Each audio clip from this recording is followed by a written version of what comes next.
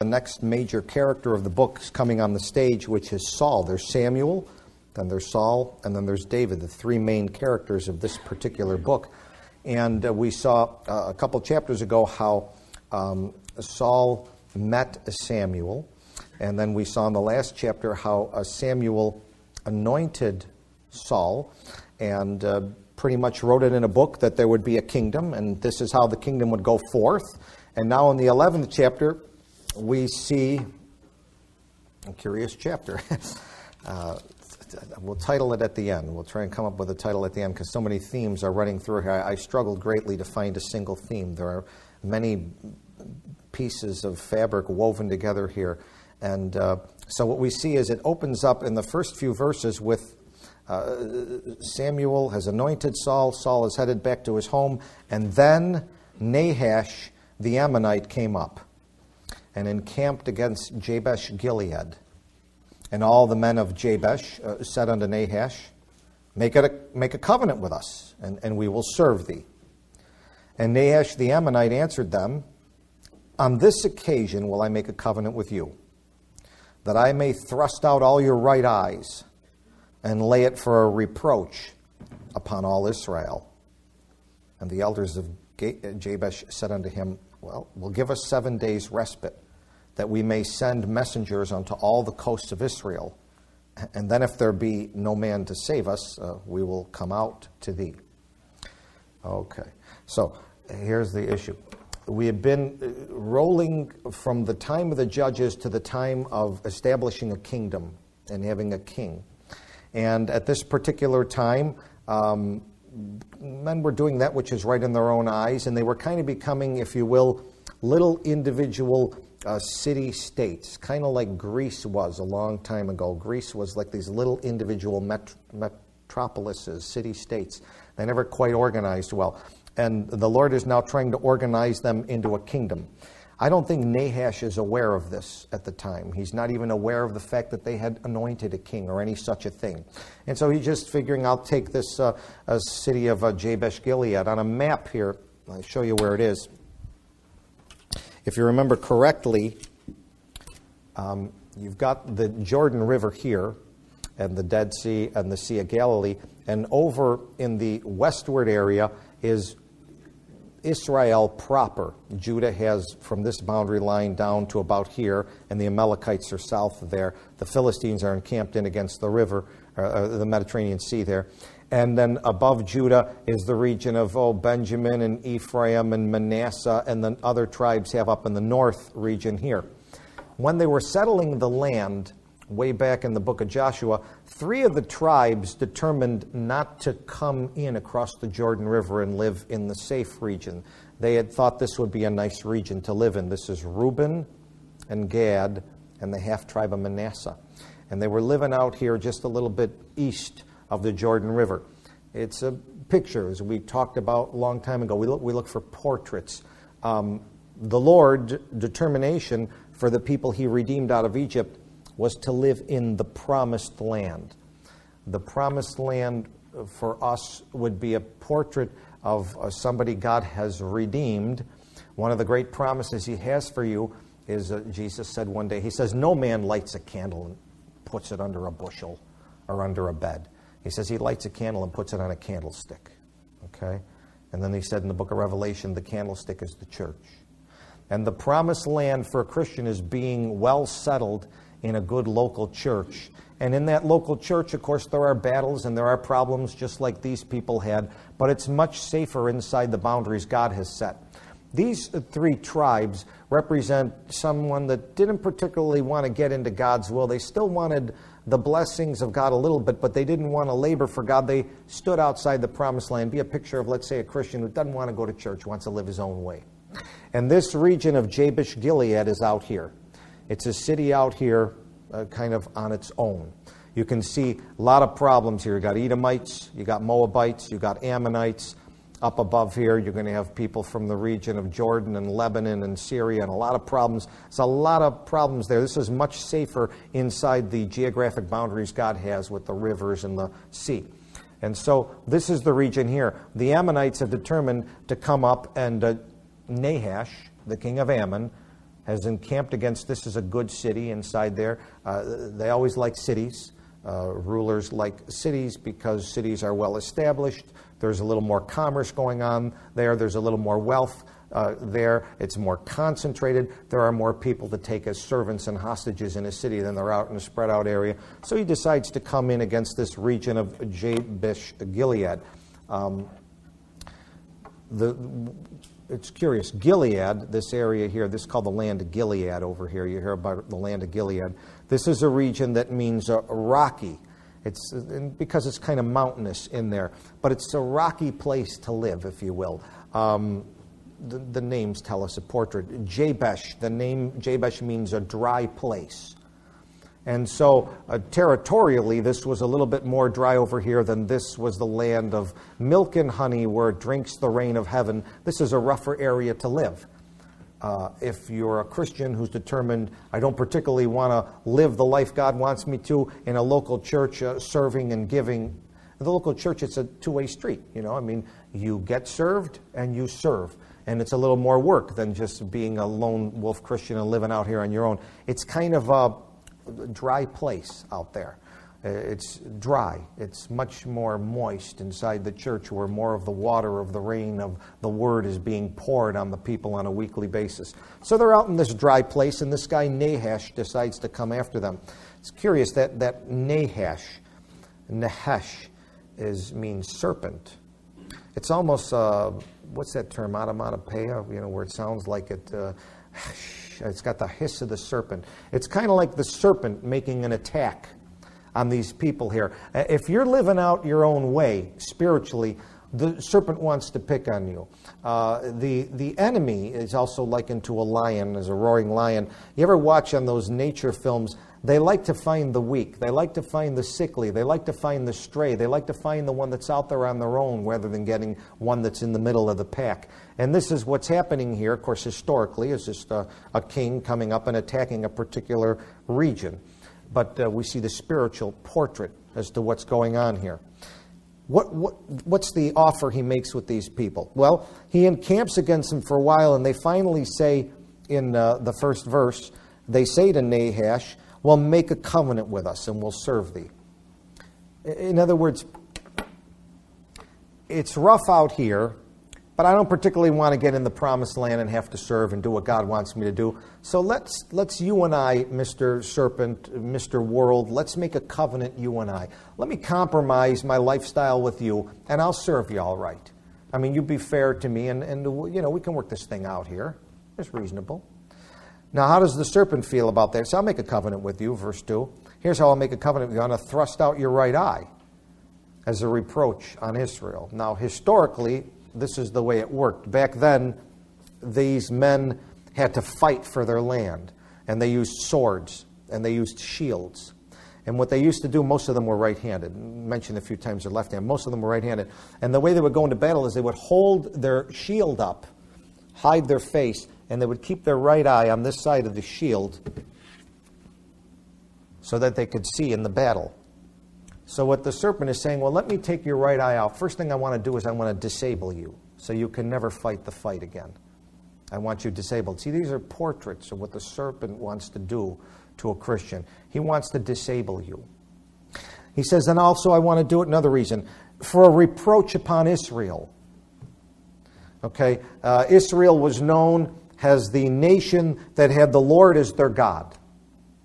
And if we can beat you, this is a reproach against your nation. Of course, if the serpent wants to get a Christian out there and he wants to take his right eye out, in other words, I don't want you looking at that book anymore, if thine eye be single. I don't want that. I don't want you studying that book anymore. I don't want you to get into the study of the Word of God. And if I take that out, I'm going to disable you, because without that book, you can't stand for God. And not only that, you're going to be a reproach to all Christianity, because people are going to walk by and go, look at that Christian. Some Christian he is.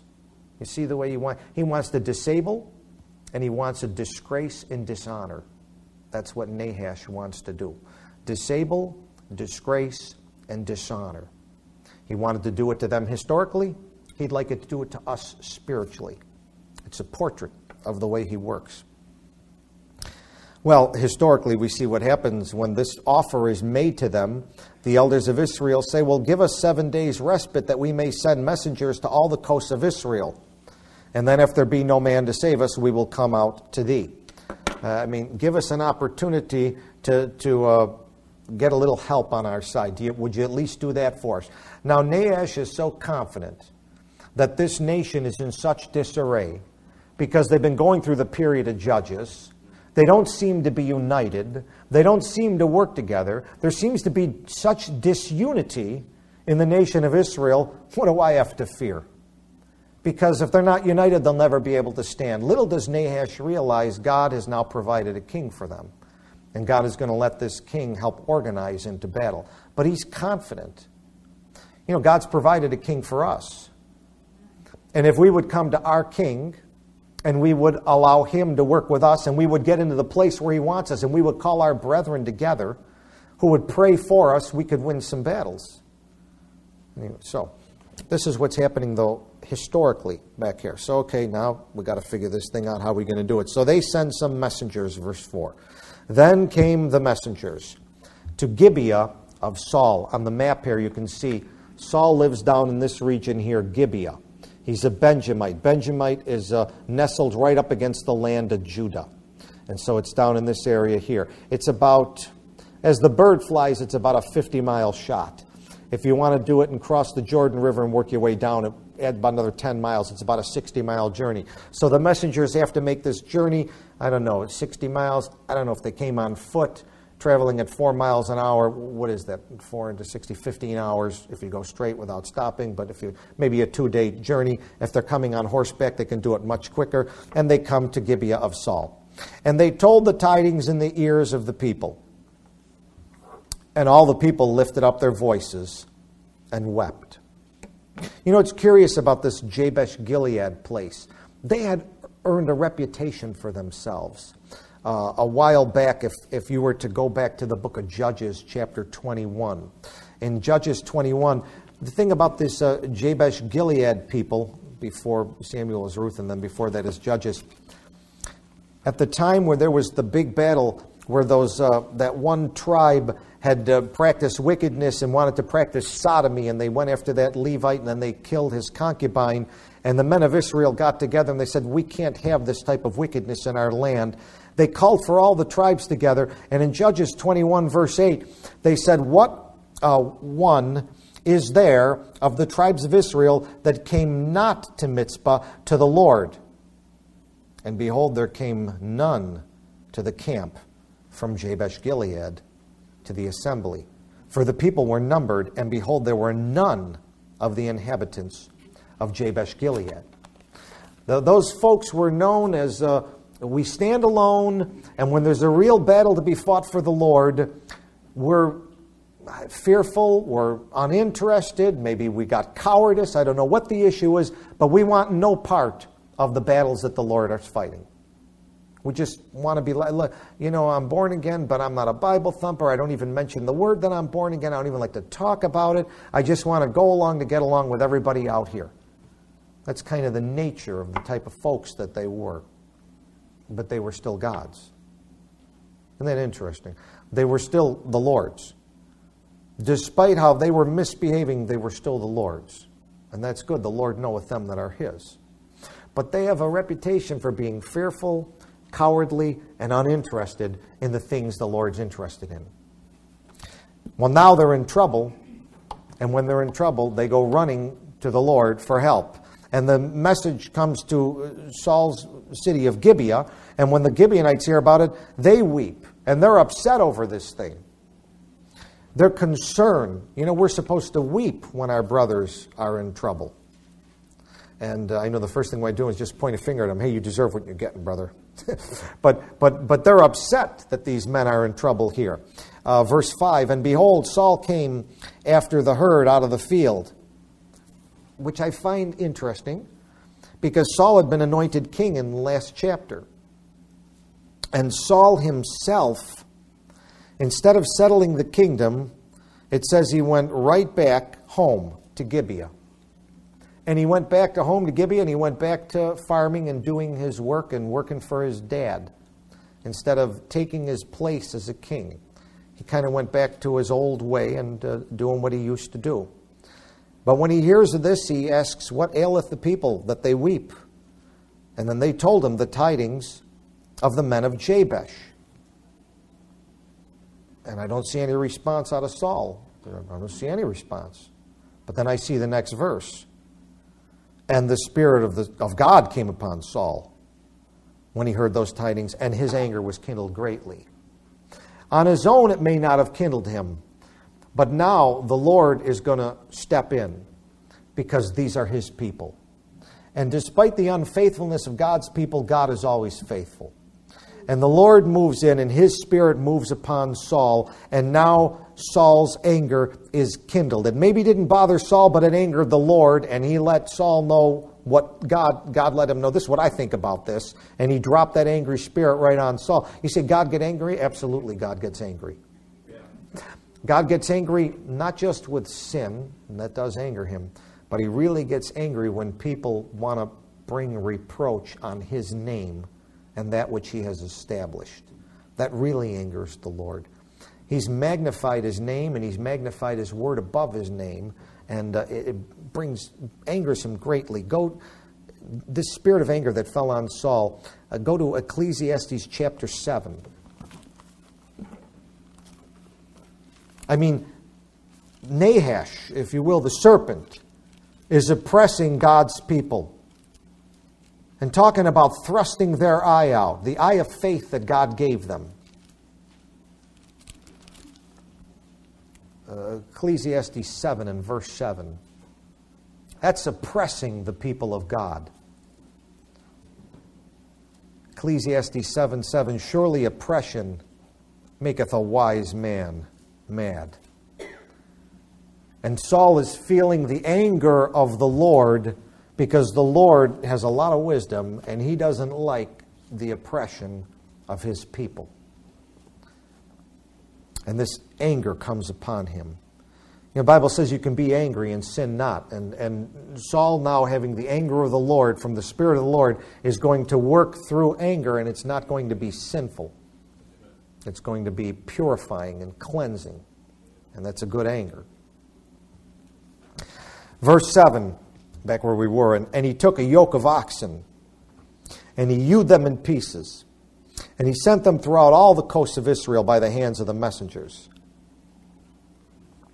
And the word sent out said, Whosoever cometh not forth after Saul and after Samuel, so shall it be done unto his oxen.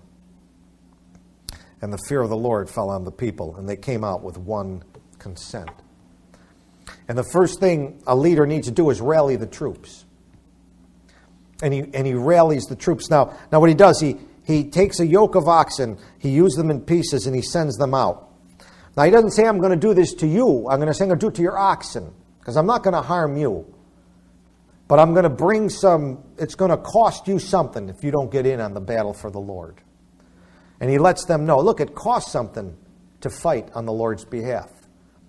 We got in on a free ride of salvation, but discipleship costs, service costs, and it ought to. And it's not unreasonable for us to give something back to the Lord. It's not. I don't think it's unreasonable. Does anybody think it's reasonable? Get any hands? Because sometimes I wonder sometimes. So he puts out, look, we need to stand together on this. They're talking about bringing reproach on the people of God. They're talking about casting the right out on God's people. And they say, well, those are disobedient brethren. There are brethren nonetheless. And they're in a time of need. Now it's time to stand. Because it's the name of God that's going to suffer. And the word of God that's going to suffer. Verse 8, and he numbered the people. He numbered them in Bezek. Now what he began to do is, it wouldn't have made sense militarily. Now you're going to see the Spirit of the Lord's going to guide this man. This man didn't know how to be a leader. This man wasn't trained in any type of military instruction. This guy's a farmer. But it's the same thing in terms of the battles of the Lord. God calls men from all walks of life that have no training. And when God's Spirit comes on them, He guides them. And if only we could learn to have enough confidence to get behind God's man when God puts him out in the battle, rather than second guessing and saying, I think we should do the tactics this way. Why don't we let God work with that man and follow? Well, you don't have any training. Well, look at God's working. God's in this. This is for God's glory. And so it was a wise thing that the Lord had him do. Why number them in Gibeah? Bring them up here and number them in Bezek. Amass this army in such a position that all I got to do is make about an 8 or 10 mile trek across the Jordan River and make a direct attack. And they numbered them. And the children of Israel were 300,000. And the men of Judah, 30,000. I find that interesting. The ratio is 10 to 1. It's 1 out of 10. 1 out of 10. Judah, ultimately, as the centuries will go by and pass, these folks out here will fall first. These folks in the north will fall second. And these one will carry the banner of the Lord for such a long time, not only through the captivity, but returning from the captivity, that folks won't even refer to them as Hebrews or Israelites anymore. They'll refer to them as Jews. They're going to be the remnant. And it's 1 out of 10. Where do you see that? Luke chapter 17.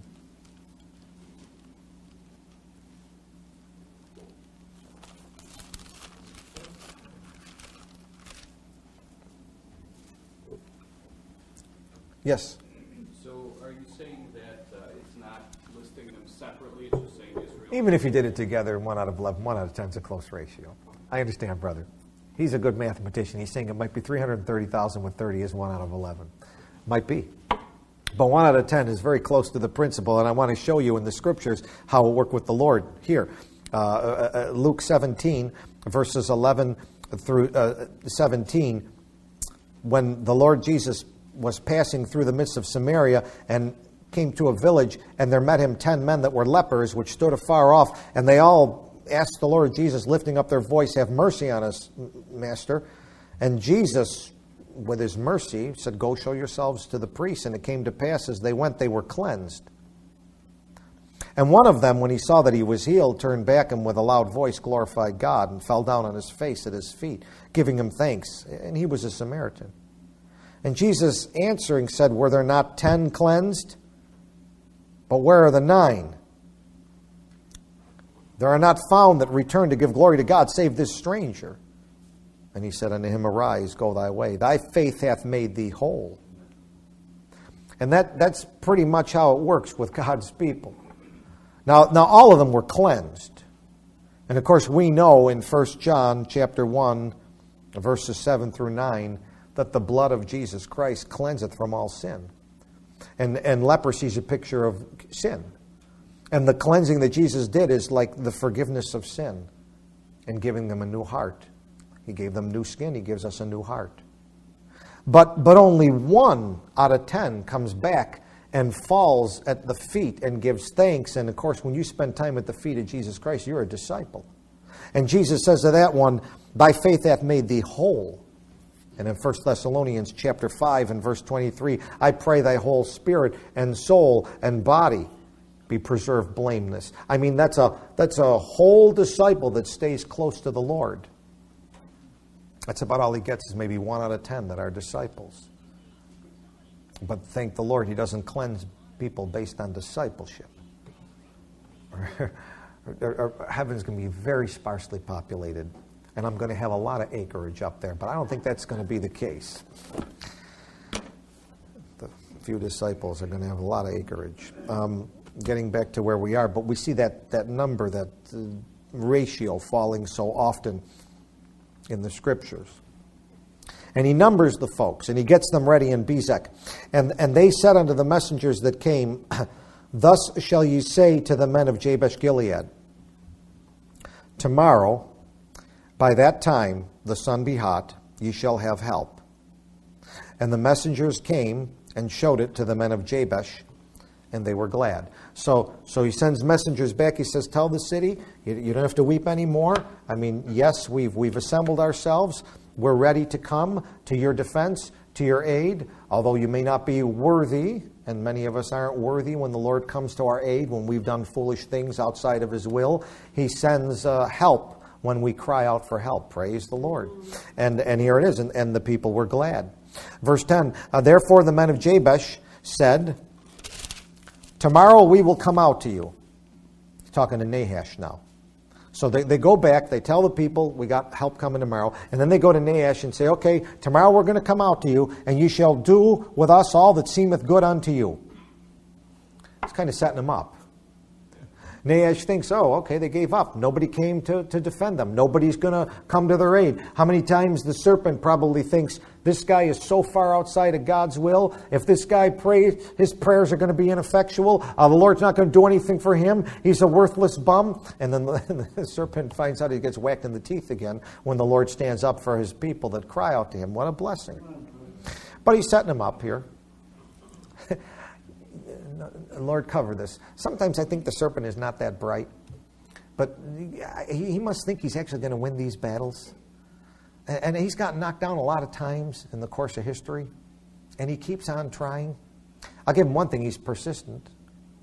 Which, by the way, what about us?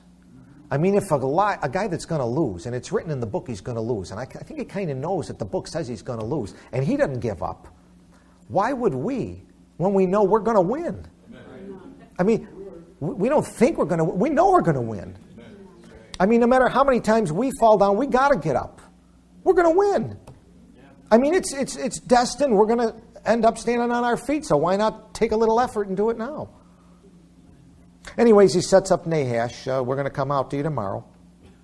Verse 11, and it was so on the morrow that Saul put the people in 3 companies.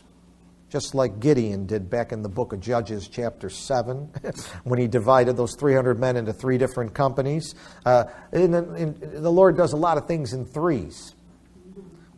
He divides his work in 3 parts. The Father's got his part, the Son's got his part, the Spirit's got their part. They're all working together on this thing to see that we're going to get the victory. And they came into the midst of the host in the morning watch, and they slew the Ammonites until the heat of the day. And it came to pass that they which remained were scattered, so that 2 of them were not left together. I mean, under the guidance of God's Spirit, Nahash was so comfortable that I'm going to win this battle, that he was out there, his troops were out there, they were just sleeping, thinking these folks are going to come out, and they're just going to be waving the white flag tomorrow, and they're sleeping, and Saul marched those troops up through the night, came, and in the morning, they just came upon those folks and just won the victory. And we'll always win the victory in the morning when the sun rises.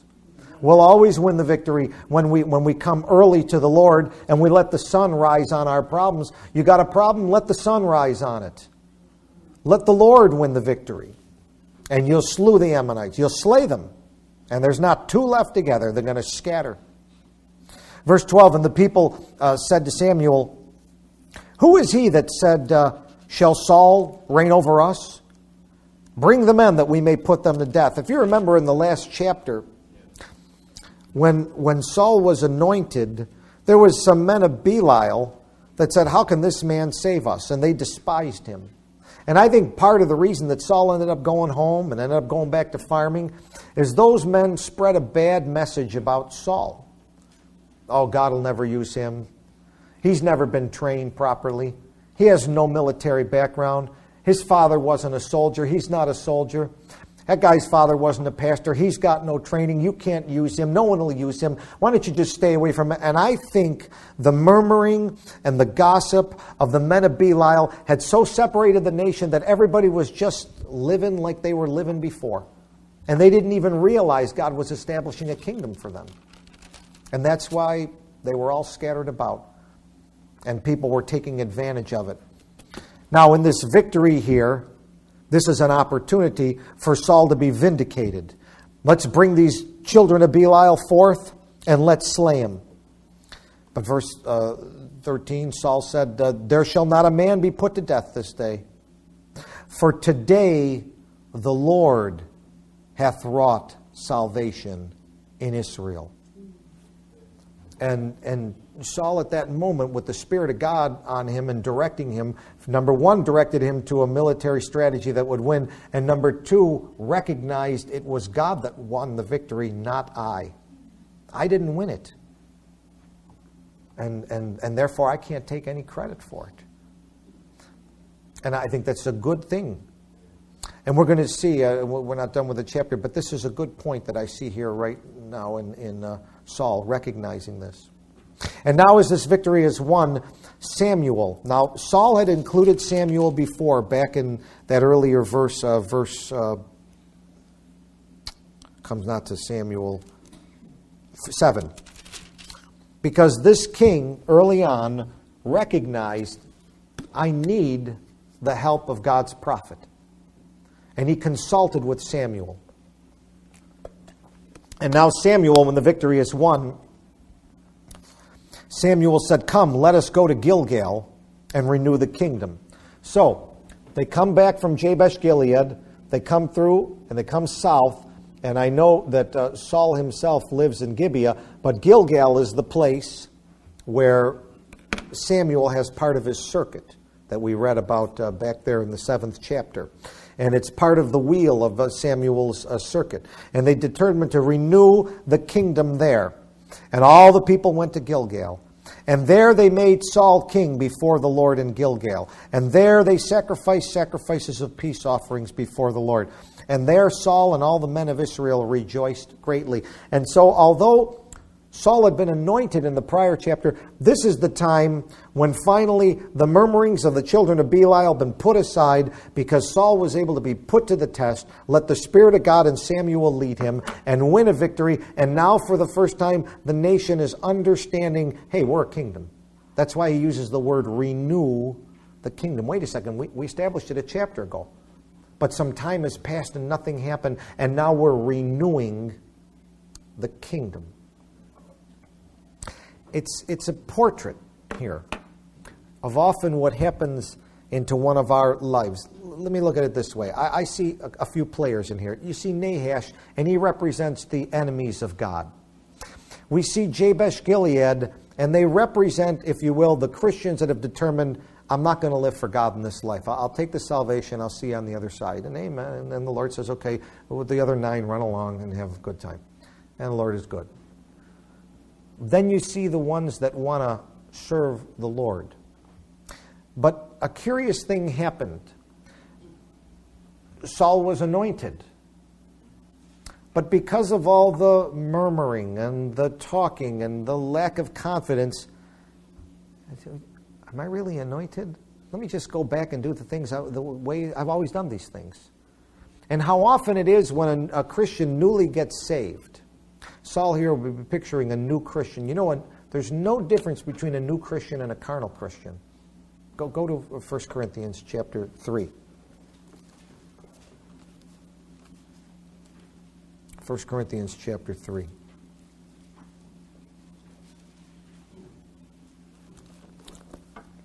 Particularly when adults get saved. With children, I don't know. But with adults, this is a truism. And I believe Paul was talking to adults at the Corinth church. 1 Corinthians chapter 3, verse 1, Paul speaking to the believers in Corinth, and I, brethren, could not speak to you as unto spiritual, but as unto carnal, even as unto babes in Christ. I fed you with milk, and not with meat. For hitherto, up until now, you're not able to bear it, neither yet are you able at this moment, because you're still yet carnal. But he says carnal's like babes.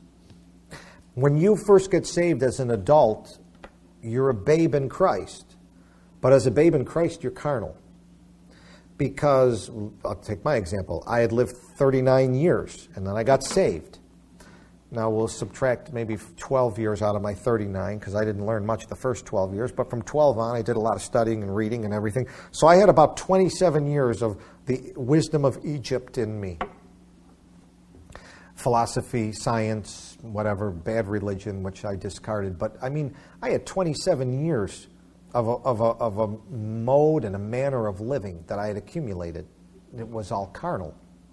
because it was according to the wisdom of this world in Egypt. Then I got born again, and inside me there was a little baby. A little baby. You couldn't tell the difference between me and a lost man for the first few months. You really couldn't. I still had my old habits. I did a lot of things that I used to do. And I would say this with a Christian, a new Christian. Imagine two women, both of them 26 years old. One of them is not pregnant, and the other is pregnant with 2 weeks or 3 weeks. If they came in a room, could you tell the difference, which one was pregnant and which one wasn't? Of course not. I mean, he hasn't had time to show. There hasn't been enough time to grow and to show anything. And that's how you are when you're first saved. You're still carnal. You're like a babe. And Saul was newly anointed, and he was like a babe. And it wasn't as bad as Jabesh Gilead. They were older babes. They were carnal. They had determined, I'm going to stay a babe the rest of my life. Peter Pan Christianity. I'm not going to grow up into the Lord. I'm just going to live the way I want. Okay. And what God needs to do with a babe is give him an opportunity and a test. And put the Spirit on him and give him a chance. There's time for the babe to have his first trial. And this is what the Lord's doing here. And that's like a renewal. I mean, that's when the Lord gives you that first test. That's like renewing your shot in the kingdom. You're now ready. Are you gonna be discipled? Are you going to let my Spirit guide you? Are you going to do it the way I tell you to do it? Or are you going to choose to do it your way? And Saul passed this test. When this came and the Spirit came on him, he followed the leading of the Spirit God. He followed the leading and he went to Samuel. He didn't fight this battle without the one that anointed him. These are all smart things to do.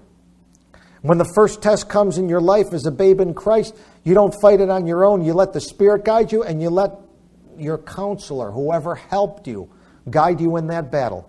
And Saul did all these things. And the kingdom, of course, on a much bigger picture, it's like a renewal of the kingdom for all the people around, for all the people witnessing that babe. All of a sudden see that one stand and go, wow, there really is a change. This really is new. This is renewed. This isn't just some short-term thing that happened here. He told me about 3 months ago that he went to church and got saved, but now the first battle came and he took a stand. What kind of battles will come in your life? Could be a battle with the family in terms of we've got a big party going on. And we're going to have a lot of alcohol and drinking at it, and you always used to come before. And all of a sudden you have to take a stand with your own family and say, you go to your pastor, you go to your counselor, say, is it right for me to do these things? I don't think it is. No, you take a stand and you follow the leading of the Spirit of God and you take a stand. And the kingdom is renewed and everybody takes a look and go, this is real in this person's life. The first time when the boss says, I want some overtime, you've always given overtime before, but I want it this Sunday morning. And you go to the pastor and say, I don't know what to do. And the pastor says, well, look, this is the time when God is to be honored. This is like our Sabbath on Sunday. And there's 150 other hours in the week that you can work in a 168-hour week. Well, this is the time to take a stand. And you take a stand and the kingdom is renewed. And all the inhabitants realize this is different now. And this is the picture that's going on right here for us spiritually. And this was the time when they actually coronated Saul. Not just he is anointed, now he's coronated. Now the people realize, hey, he's taken a stand. Now the people realize, hey, this is someone I can follow. This is someone I can believe in. Now this is the work of the Lord. Because unfortunately, Saul's going to take a fall. But he takes a stand initially. So, how would I say to this, to you Christian? I would say this way. It's not how you start, but it's how you finish. Some Christians have taken their first stand, like Saul.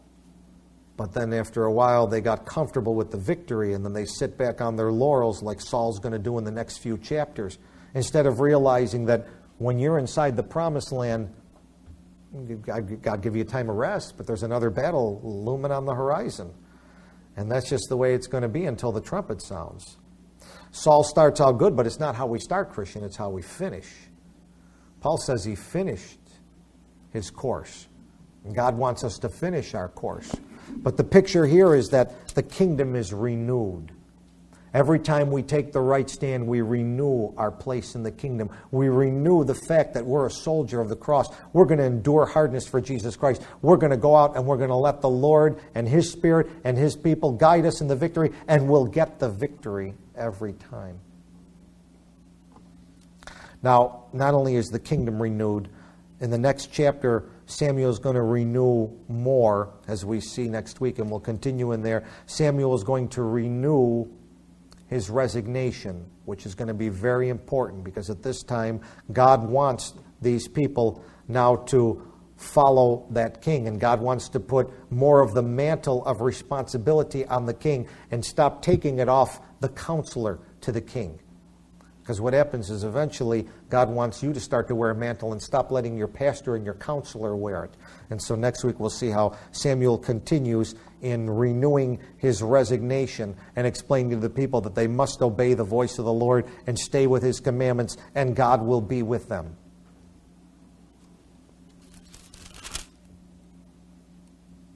The coronation of Saul, and a good start.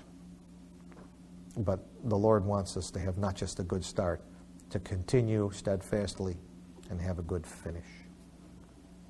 Any questions on what we looked at tonight? Let's pray. Father, we thank You for these pictorial examples that You give us in the Scriptures, and showing us that You desire us not to be carnal, but we understand if we're babes, You're going to give us an opportunity to be tried and to be tested. And in the opportunity, You'll give us the Spirit, and You'll give us a counselor, and You'll give us a path for victory. And we can have the victory, Lord. And then, Lord, You'll give us opportunity again. Just help us to be steadfast. Help us to be thankful. Help us not to fall, and if we do fall, help us to rise up again, Lord. And we thank You for Your blessing, and we thank You for Your provision. In Jesus' name I pray, amen.